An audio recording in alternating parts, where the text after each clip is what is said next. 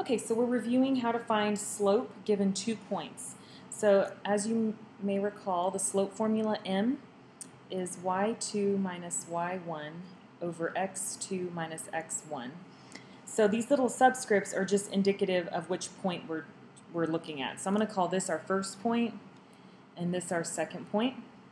So my y2, here's my x, here's my y, x, y.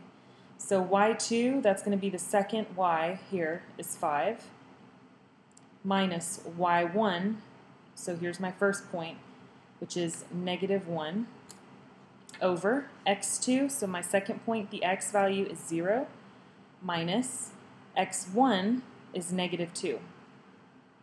So as you may recall, when you have minus negative, that immediately becomes plus positive, slash and dash, some teachers call it.